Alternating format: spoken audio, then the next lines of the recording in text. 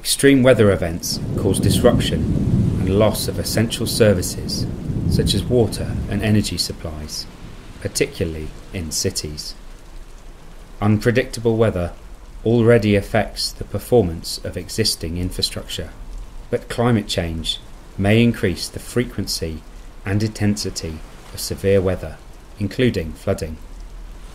Assets and networks across all infrastructure sectors are already exposed to multiple sources of flooding.